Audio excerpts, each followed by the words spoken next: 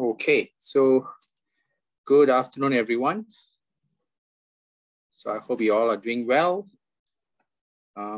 Let me make sure that Prof. Brian is able to speak. Okay.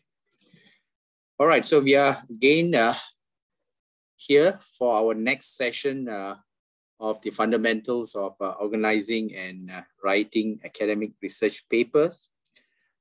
Please take note that this session is being recorded. All your mic have been muted. So at the end of the session, if you have any question, you can raise your hand and I will unmute you, or you can post your question in the chat box.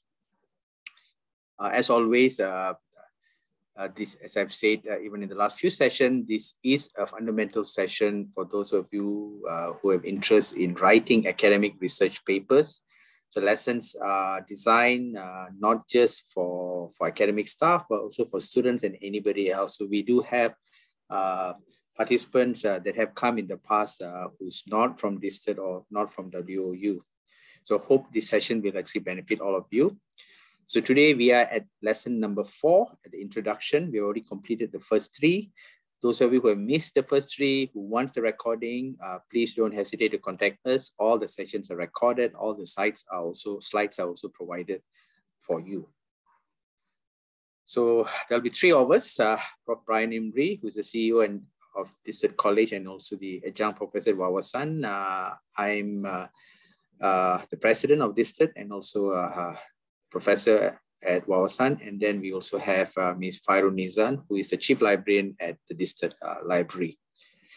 So today's session is focused on writing the introduction, which is another key aspect of your research. So there's 3 sections again, where Prof. Brian will handle the first 3 part.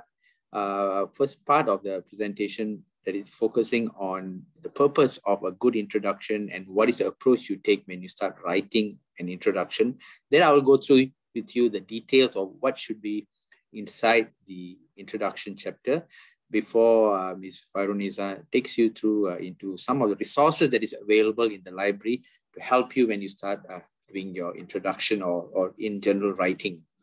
So without much delay, let me hand over the first part of the presentation to Prof. Brian Imrie.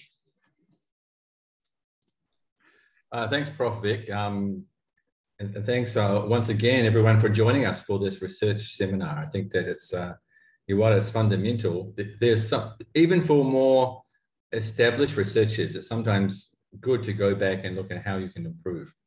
All right, so there's 4 major points I'll be covering in my section, looking at defining what is a good introduction, moving on to looking at structure and approach, then delimitations of study, and then narrative flow. So you know, the purpose, well, let me say, last week we mentioned, or last time we met, we mentioned that you should do the abstract last, right? And the rationale behind that is, okay, you don't know the full scope of your study, the research outcome until the whole process is finished, all right? Some of those same principles also apply to an introduction, but it's still something worth beginning to write early in the process. I'll touch more upon that later. But the purpose of an introduction is quite simple, to give an overview of the entire study, okay?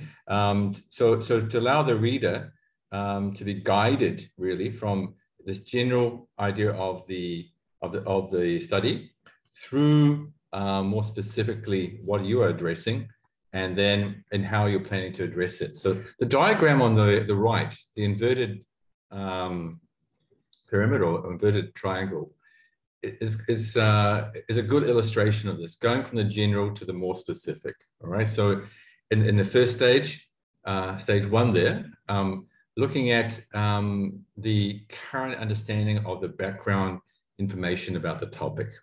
All right, so it's going very broad. Then narrowing down as you progress downwards through the pyramid, through 2 and 3, to state the purpose of the work. And that can be stated in various forms, and we're going to touch on that. It could be in the form of a hypothesis, a question, or a research problem. Then explaining some of the rationale why you have chosen that topic.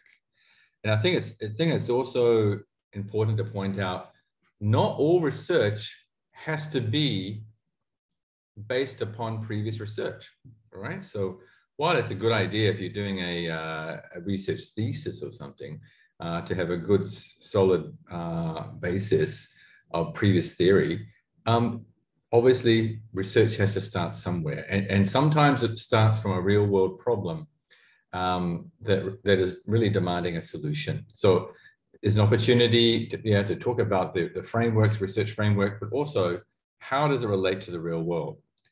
You then, in stage 3 on the pyramid, you're then really focusing in on your specific problem and how you're going to address it. Okay, so that includes your choice of method. Now, we will be touching upon that later, and there's a whole spectrum of different methodological approaches that can be employed depending on the research hypothesis, question, or problem that you are trying to solve. And but there should also, the introduction should conclude with highlighting potential outcomes, okay, and how it might be used in practice. And lastly, describing the structure of the remaining part of the paper. So actually, it's setting it up so it's easy for the reader. They've got an idea of the context. It's significantly more than an abstract, but it typically is one of the shorter chapters in a thesis or a shorter section in a research paper. Okay. All right, so now moving on to look at the general structure and approach. As I said, it's often one of the chapters you want to start early, but it's one of the ones you will probably finish last, and maybe the last section rather that you may finish last, other than your abstract. And the reason for that is because your research will evolve, all right, and will become more focused over time. But you do want to start early, so you actually have something to guide you, so you don't wander too far away from your topic as stated in your title. All right, so you at the beginning of the paper, again, you start quite broad as per our previous diagram, and then you become more narrow as you progress. So you need to guide the reader so they understand what it is that's being presented here through this research. Why should they read it? So it needs to be an element of marketing. Okay, you need to actually sell your idea that's worthwhile for them to actually read on, and what do we want the reader to think and react to as they progress through the paper. So there has to be a systematic organization of the introduction. Okay, it's not simply a filler, if you like. Okay, it is charting in a very summated way what it is that you're trying to do, what's the contribution it's going to make, the method, and then also communicating the structure of the remaining sections of the paper. Next. Okay, general phrases in writing the introduction.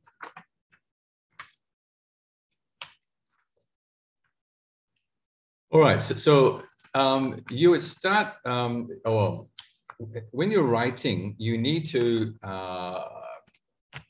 really guide the reader, right? So they understand the area of your research, the specific niche, or sometimes called gap, and how your research fits within the wider literature base. So as I mentioned before, it doesn't have a research area doesn't have to have been previously researched, but usually it would have been. All right, so you commence. Usually, we're looking at the importance of the topic, making some general statements about the topic, and presenting an overview of the research. Now, it's not a detailed overview. You would look at some of the more fundamental research in the area, and then focus in on your niche or gap that you're trying to fill, right? So typically a supervisor supervising an undergraduate or research student would spend some time with you before you even set your research title, and have sat down with you and led you through in a dialogue and sent you away to do some reading to arrive at an understanding what is the research gap that you're trying to address. All right, so research gap or research niche is another way of specifying it. It is where you look at the various different opposing literature, and then begin to see, okay, there's a gap to be filled or a problem to be solved if it's not a theoretical based research. And then you formulate a research question or hypothesis or problem, okay? And we'll talk more about the difference between those when we get to the methodology section, all right? And that's, that will relate back to your problem and your specific capabilities that you bring as a researcher to solving a problem and your view of research. And also, just when you're talking about your research niche or gap, you would be wanting to actually take a look at how this fits within the broader discipline. Okay, so what is the contribution that others have made? Okay, and how you are contributing. Sometimes, if you're doing a piece of research, maybe in consumer behavior, and you're looking at the consumer decision-making process. All right, you will introduce a model, and then you identify there's a gap and be proposing an extension or replacement of part of that model, and then going out and testing it, for example. Right. So, and then yes, so that, and then you sort of conclude with stating the intent of your study, outlining the specific characteristics of what you're going to do, and providing an indication of how important this research is. Okay, again, this goes back to it having a sort of a marketing focus. You want people to read on. But this is the purpose of introduction, is that you want to read on, and then at the last point, you're providing the structure. Okay, next slide. Delimitations of the study. This is where you need to tell the reader clearly what your research is, but also what it is not. So what is not included in your study, as well as what is the scope of what is included, and the underlying rationale of why this is so. All right. So so through the discourse that you in that very brief summary in a paper or a chapter in a thesis, you need to talk the reader through your rationale for your choice of your niche, of your gap, right? So why you have included or excluded certain perspectives, and that will lead them to the research problem, and will inform the creation of the specific research questions or objectives that you are going to address. All right, so you're telling a story that how you've been on the journey. You've looked at this author has said that, the other author has said this. There's something to be solved in the middle of this, and this is meaningful. Okay, and then you can relate to the reader what impact this will have upon the broader discipline or upon society, if it's very if it has wider implications outside of theory. Now, delimitation should not be confused with documenting the limitations of study. That actually happens normally towards the end of your study, where you actually have a list of things saying, hey, this is what I've contributed. However, it has limited applicability for these specific reasons. Okay, next slide. Narrative and flow. Okay, so this is actually I mean, I'm a bit of a wordsmith. I'm someone who will labor over a sentence for far too long. So there are some general guides that you should keep in mind as you write your introduction.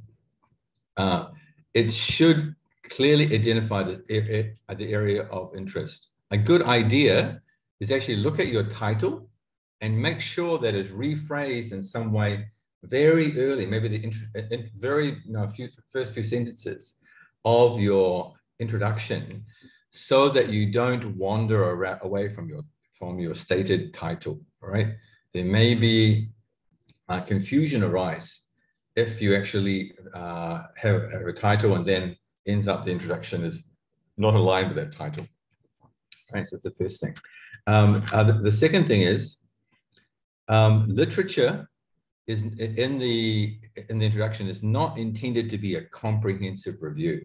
All right, it's meant to be an overview of the previous main contributions to that specific discipline as it relates to your niche or your gap, and lead indeed to the identification of that gap.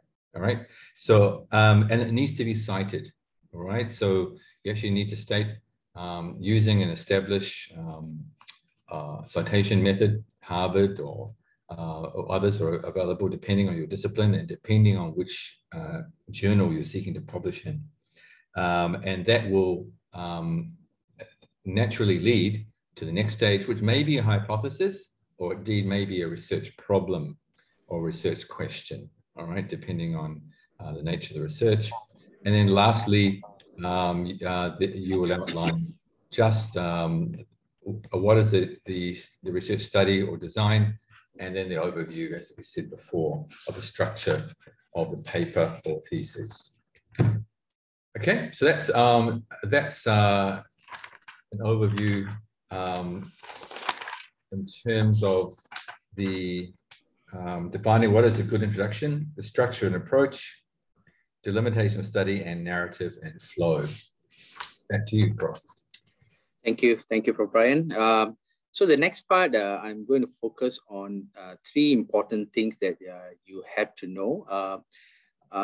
Some of this point that I put here, the background information, research question, theoretical framework, especially the theoretical framework, it differs on the kind of article you're writing. If it is a thesis, the theoretical framework can actually appear after the literature review. After you review the literature, the theoretical framework appears. But if you see in a lot of journal publication, sometimes there is no heading as literature review. There is no heading as literature review.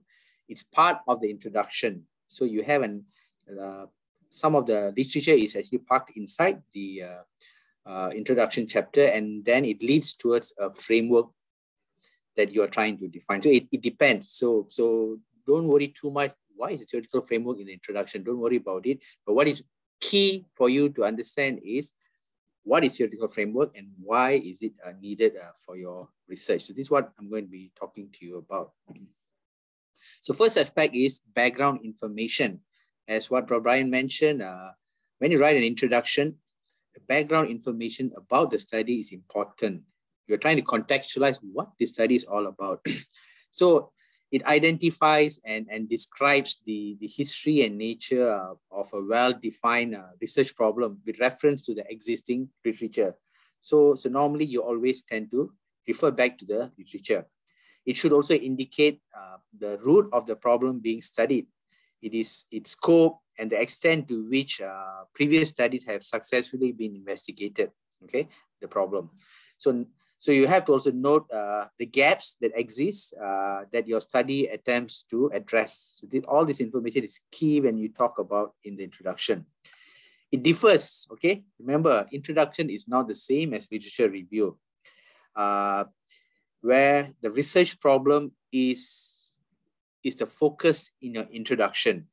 So the detailed literature to support what you're trying to argue will actually appear in the literature review. So in the introduction chapter, you will only highlight a few important citations that is supporting the challenges that you're trying to solve or the gaps that you're trying to solve here. So it is important for you to have sufficient background information. So background information expands upon the key points stated in your introduction, but it's not the main focus of the paper. Sufficient background information helps your reader to determine if you have a basic understanding of the research problem being investigated, and it also promotes confidence in the overall quality of your analysis and finding at the later stage. So background information provides the reader with the essential context needed to understand the problem. So depending on the topic being studied, the forms of contextualization may include, maybe you want to focus on the cultural aspect, the economic aspect, historical aspect, philosophical. It can also be based on certain physical aspect or spatial aspect, political, social. So there's so many ways that you can actually scope your study. What aspect of the study that you're doing, what is the context of your study? So background information can also include summaries of important, relevant research studies. So the key is to summarize for the reader what is known about a specific research problem before you conducted your analysis. So this is important for you when you start defining the background information. So if you look at the writing style of background information, so it has to be written very precisely. So providing background information in the introduction of a research paper serves as the bridge that links the reader to the topic of your study. But precisely how long and in-depth this bridge should be is largely depend on how much information that you think the reader will need in order to understand the research problem that is being discussed, and to appreciate why the issue you are investigating are important. So given that the structure and writing style of your background information can vary depending on the complexity of your research or the nature of the study, so there are some considerations that you need to look at while writing. First thing there is the concept. Are there concepts, terms, theories, or ideas that may be unfamiliar to the reader and thus require for you to give additional explanation? Are there historical elements that need to be explored in order to add the needed context, issue, or events, or to lay the foundation for the understanding of that particular issue that is being discussed? Or is the research study something unique, unusual, in some way that it requires additional explanation that you need to include? So these are the things that you need to look at, whether any additional information is needed to ensure that the reader get the idea what this paper is all about. So that gives you a context. So the background information becomes important. Next is the research problem or question. A statement about an area of concern, a condition to be improved, a difficulty to be eliminated, or a troubling question that exists in the scholarly literature, in theory or in practice, that points to the need for meaningful understanding and the deliberate investigation. So that is what research question is all about. So in some social science discipline, the research problem is typically posed in the form of a question, but not necessarily. Sometimes yes, sometimes no. Research problem does not state how to do something, okay, but it will offer a vague or broad prepositions or presents a value of the preposition that you're trying to investigate. So the problem statement here introduces the reader to the importance of the topic being studied. So this trying to come up with a problem statement and research question sometimes can, if you're working on a thesis, can actually take you about almost 6-7 months just doing that. By just reading through all the literature, you want to come up with the gaps and then come up with the statements. And this is important. Sometimes just to get that one paragraph can take you months. So it introduces the reader to the importance of the topic being studied. The reader is oriented to the study, to the significance of the study. and the research question or the hypothesis that needs to follow in order for you to solve or respond to the research question. So it places the problem into a particular context that defines the parameters of what is going to be investigated in the particular study. It also provides the framework for reporting the result, and also indicate what is probably necessary to conduct the study, and explain how the findings will actually support the whole study. So if you look at research question, the research problem establishes the means by which you must answer the so what question. Okay, so the so what question actually refers to a research problem surviving what we call the relevancy test. So whenever you come up with a research question, always ask the question, so what? Why is it so important? You keep asking so what until you reach a point that okay, there is, you reach a point where you know that is exactly what you want to study about. So that so what question makes you think back, is this research question really complete? So answering the so what question requires a commitment that you have thought about its significance. So once you do the literature review, then you realize that is this something that you really want to investigate. So the problem statement should possess a lot of important attributes. Okay, it must be clear and precise. It should be identified based on literature that has been done before. So normally in most cases, especially if you're doing studies that is replicating based on another study, then that becomes important. You need to identify what is the overarching question and key factors or variables that needs to be discussed. The key concepts that needs to be discussed. What is your boundaries of the study? Remember, Prof. Brian mentioned about delimitation. So that is key as well. You need to understand what is a parameter, because you don't want to be questioned on your study. If you do not have these boundaries or parameters that you are going to be focused on, you can be questioned because the finding may not be generalizable. It has to be generalizable, means you have to ensure that you have a proper scope that is put in place. We will do that a lot when we start discussing on the methodology chapter. So as part of the research question, it is also important to look at how the study is going to benefit. Okay, what is the theoretical benefit or theoretical contribution that's going to come out of it, and what is the practical contribution that's going to come out, and how do you justify that? So if there are some jargons or abbreviation or some key terms that you're going to be using, then it has to be explained as well, because you don't want to use unnecessary jargon that is going to confuse what this research question is all about.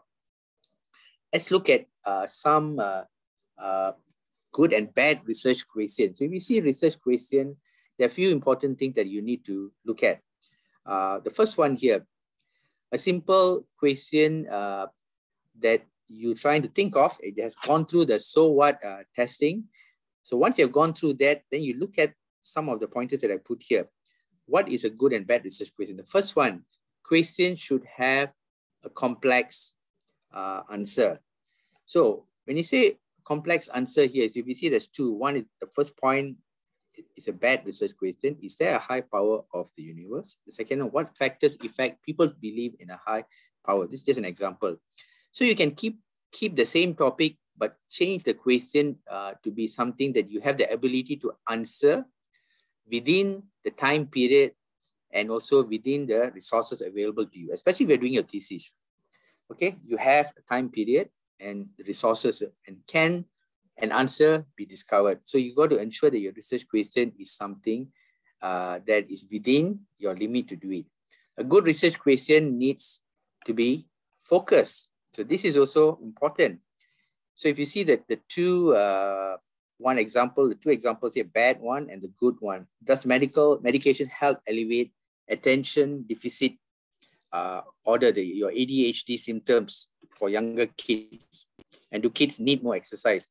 So rather than having a research question like that, you can have a question that actually very much focus on the medication. How effective are the various types of medication in treating elementary students with ADHD? So that is a better research question. Then you have the next one. You can answer a good question. So we see here, is there a high power in the universe? Okay, this is okay. So this is the same as the earlier one there. Okay, there's a typo there. So what basically the number 3 is talking about is when you say you can answer a good question, I give an example. Bad is when you have a question that you are trying to ask the reader. That question must be something that is relevant at the current time. So let's say we're talking about COVID. So you want to ensure that this research question actually will stand true throughout the period of the study. And sometimes when you generate certain question, the topic may change the questions to something that may not be relevant after a period of time. So you have to be very careful, especially when you're publishing in journal, technology-based journal. The research question can evolve accordingly and based on when it is published. So you have to be very careful what kind of research question that you're trying to ask. Great questions, good questions don't ask for opinions, okay? So remember, research question is not for you to ask someone's opinion. That is not a research question, okay? For example, we see the 2 points here. The bad one, which national park is the best? That is not a research question. Okay, the second one, what features do the most popular national parks have in common? So that is a research question.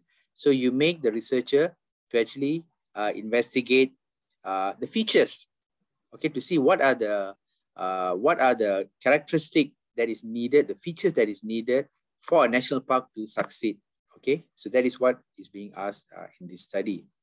Next one, question should be specific.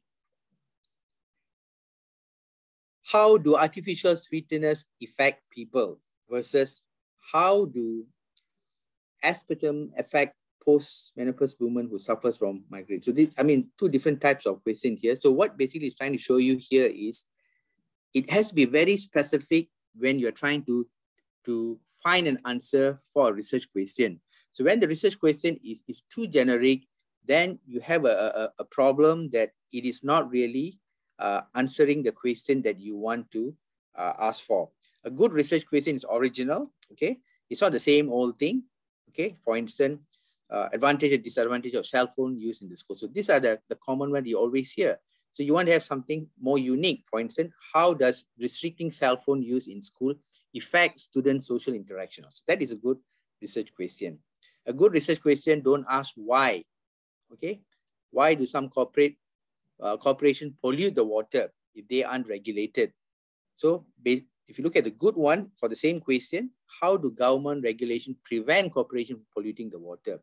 So if you see here, so I'm not going to go through everything here, but there are ways for you to make sure that the question is able to give you very specific and precise answer that can be researched, can be open to debate, okay? It is able to answer good question with whatever source that is made available. So that is what research question is all about. So what makes a good research statement? If you see here, it begins as what Prof. Brian mentioned as well, okay? You start from general and then you go down. So it's the same for research statement as well. It begins by introducing the broad area in which your research is centered, and then it gradually leads the reader to the more precise research statement that you are trying to investigate. So the statement need not be lengthy, but a good research problem should incorporate all the following features here that you see. Compelling topic, okay? It builds the curiosity that is enough to pursue the study.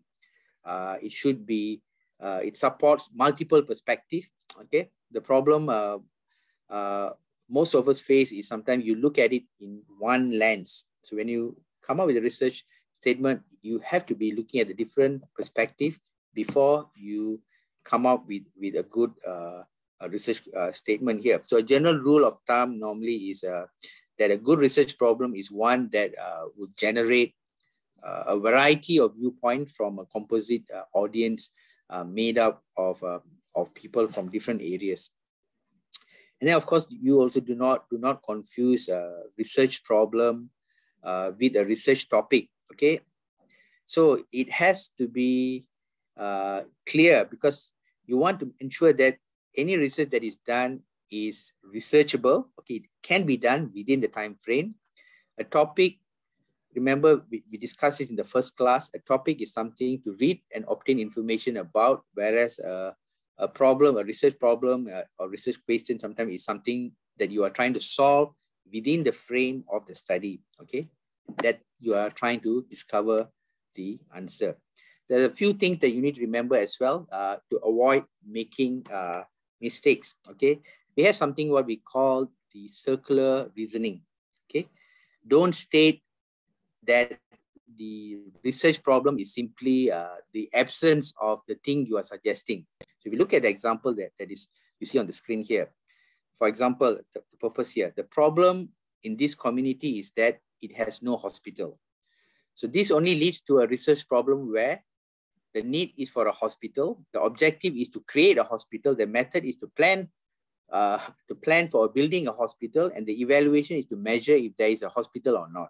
So that is exactly what I mean by a circular reasoning. You are not solving the problem. You're just going round. If A, then B. If B, then A. You're just going round and round, and you are not really solving what you intend to solve in the study. So this is an example of a research problem that fails the so what test that I mentioned you earlier. It does not reveal the relevance of why you are investigating the problem of having no hospital in the community. Example, there's a hospital in the community 10 miles away, and because the research problem does not look at the significance of why one should study the fact that there's no hospital exists in the community, that becomes an issue, because the hospital in the community may be 10 miles away but has no emergency room. So what is the relevance of the study? So you have to be very clear what you're trying to do, or else you end up with this circular reasoning.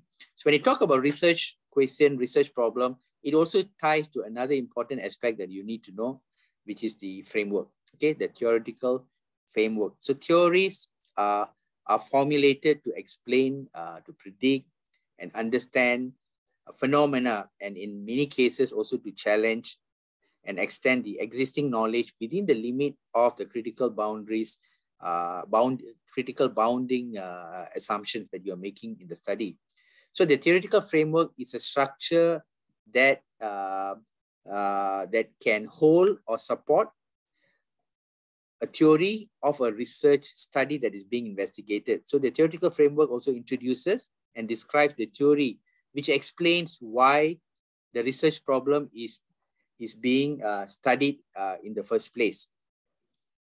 So a theoretical framework will consist of concepts together with their definition and existing theories or theories that are used for your particular study. So if you are doing your graduate studies, normally this becomes important. You have to do a background search to see what are the supporting theories and what is the theories that is going to be used for your study. So the theoretical framework must demonstrate an understanding of theories and concepts that are relevant to the topic of your research paper and that will relate to the broader fields of knowledge in the class of your thinking for the study. So the theoretical framework is not something that is readily available. It's not that you take something available and then you use it. You have some baseline theories, you can use it and then develop your own framework with the premise of the existing theories that is supporting a particular study. So if you see here, this is an example. Okay, so there are a few strategies that you can do to come up with an effective framework. Firstly, examine your title and research problem. The research problem normally anchors your entire study and forms the basis of which you want to construct your theoretical framework. Secondly, brainstorm on what are the important constructs and variables for your research. So answer the question, what factors contribute to the effect that you want to look for in this study? And then review the related literature to find your answers. This is important. This is where you spend a lot of your time when you start your research. You always start with the literature review. And then list all the constructs and variables that might be relevant for your study.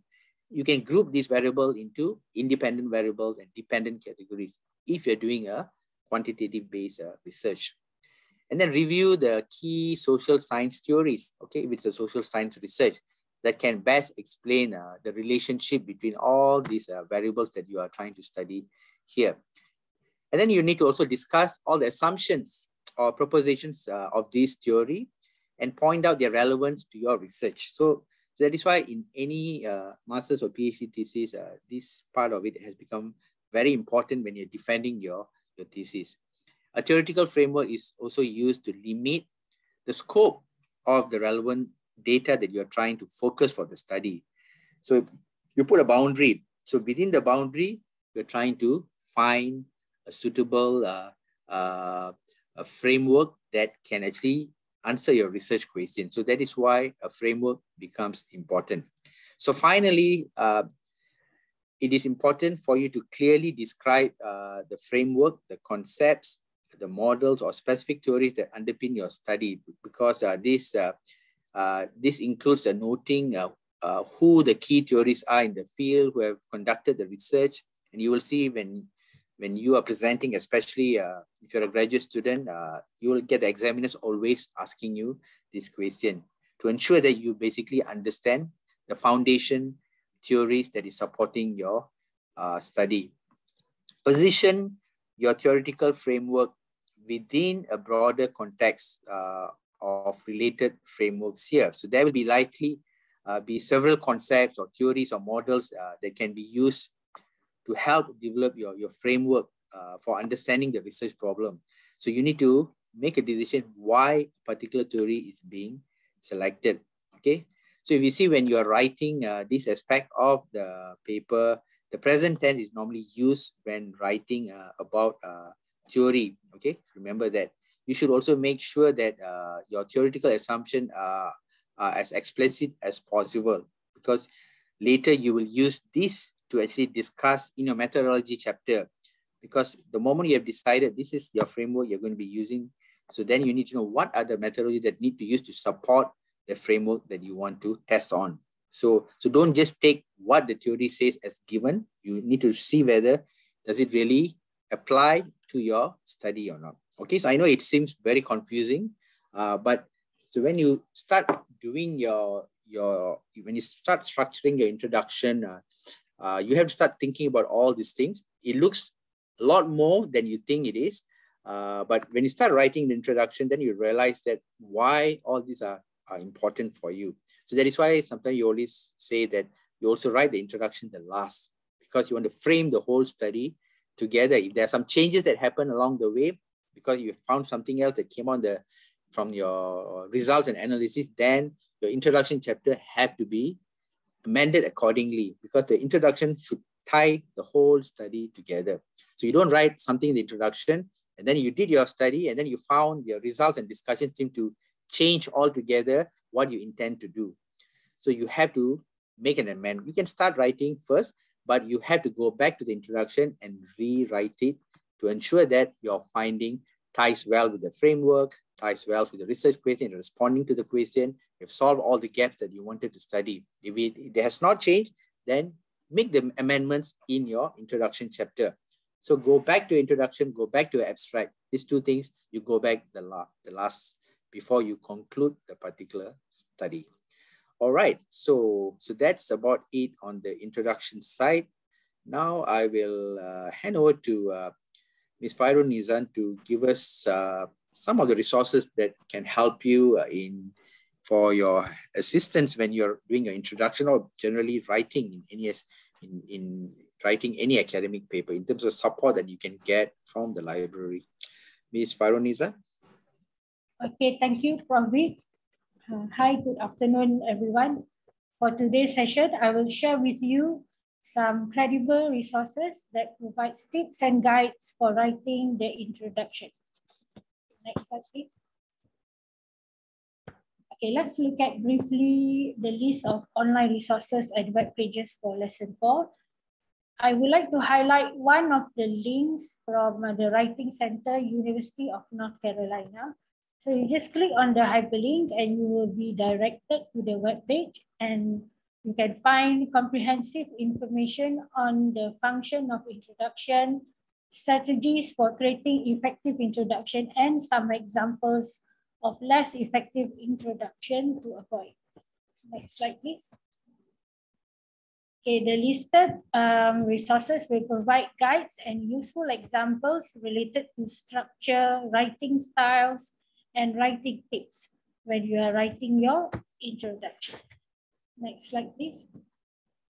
Okay, please take some time to explore these resources, as the tips and example provided will help to deepen your understanding on how to write a good introduction for your academic research paper. So thank you very much, and I will pass back the session to Prof. Thank you, Fairunizan. So all the resources that you saw there, the hyperlinks are there for you. So once you get a copy of the slide, you can just click on it, and more details, whatever we have given to you in the session today is a summary of it. It may look so confusing for you, but the more details, elaboration in those resources. If you are at the stage of writing, if you're at the stage of doing your graduate studies, I'm sure all those resources will really be helpful to you.